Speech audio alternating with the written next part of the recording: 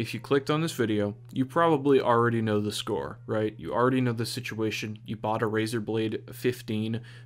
If you're, in my case, you bought it off of eBay for basically half price, and what a sweet deal. It came, it's pretty, keyboard glows, and you clap your hands like a little ape man, and you're like, it's a good computer, I love it, it glows.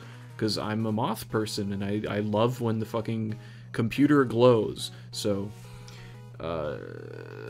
basically you have this problem, right, where you set your system settings to maximum, you set your power settings to maximum, you're cranking this thing out, like thinking, I'm gonna take my laptop to the park and play VR in public like a psychopath. Just a teensy little problem though, every time I do anything on my computer, including nothing at all, if I'm just sitting on my desktop, my computer is screaming at me like I threw a hot dog in the microwave. Well, there's good news for you, buddy. I actually figured out how to fix it. Apparently, this phenomenon is called Coil Whine, and it happens when either your CPU or GPU, depending on where it's affecting, is running just a little too high, just a little too hot. So we're going to fix this today. What you're going to want to do, right, is go to your power and sleep settings. This is where you'll find your power and sleep settings, if you can believe it, and go to additional power settings. Once you're there, right, you're going to see high performance. That's probably what you're on if you're experiencing this. Go to change settings, ignore basically everything here, and change advanced power settings.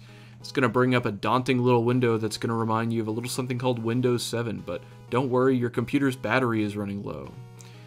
If you go down to the part that says Processor Power Management and click on that microscopic plus button, you can go to minimum processor state from that, and then go to maximum processor state as well.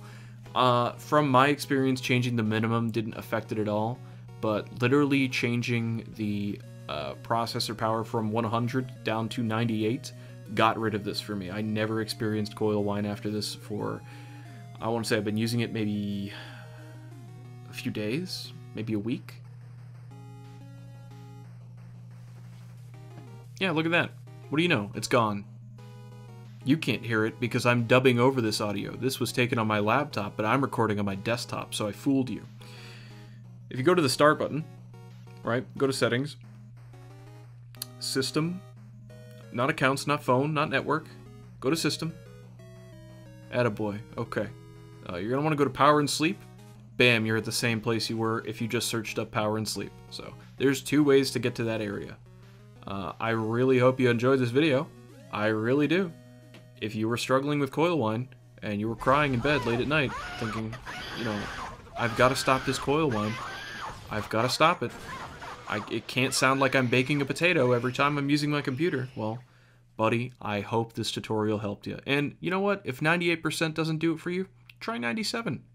Fuck it. Try 96. I don't care. Just, this is what fixed the problem for me. And you know what? I hope it fixes it for you too.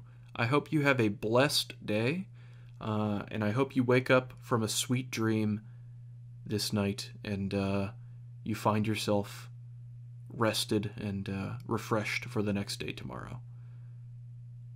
Is that too much? I'm sorry, that's probably too much for a tutorial. You probably don't even, it's like, you wouldn't care if I was emo, right? Whatever. Whatever. Alright, have a good day. Night. Fuck.